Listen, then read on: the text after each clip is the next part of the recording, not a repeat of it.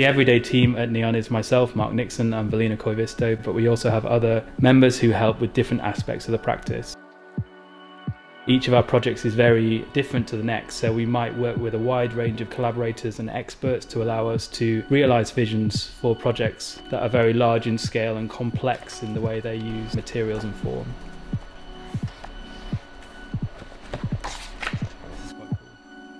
I think something we both really enjoy doing is go through books and look for inspiration. I think that helps us to somehow explain our thoughts to one another better. I think that's quite nice. Yeah, I can really see that. So Neon is a practice that works between the disciplines of architecture, art and design. Our mission is to elevate the everyday life. So we imagine that our projects don't exist, for example, within an art gallery, but they exist in quite common spaces like a hospital, a train station, a school, the high street, ancient listed monuments. And so our mission means that our work can vary a lot in terms of where it's located, and also vary a lot in terms of the types of projects that we do.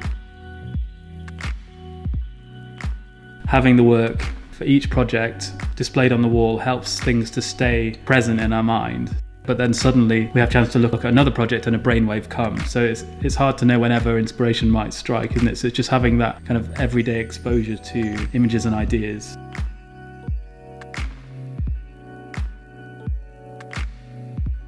There is a degree of interest in craft, how things are made.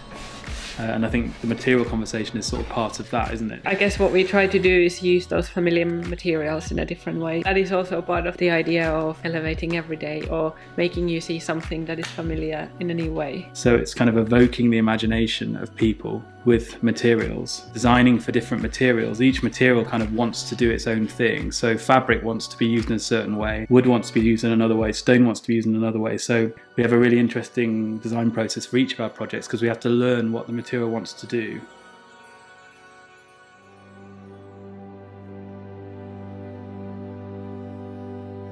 Whether it's a pavilion, an installation or a sculpture, and whether it's inside or outside, we would often move from analog sketches to digital 3D models quite quickly. And the great thing about these tools is that they allow us to place our project in a physical environment and to get a real sense of the size of it and the appearance of it. The visualization tools will allow us to check different kinds of sunlight or artificial lights and to really get a good understanding of how a project will appear. Some clients are better at it than others, but a lot of them find it hard to make that leap from a sketch and to be able to visualize how something will look in reality. And so we can send them renders or animations or even virtual reality that will allow them to really see the true appearance of a project when it's going to be installed.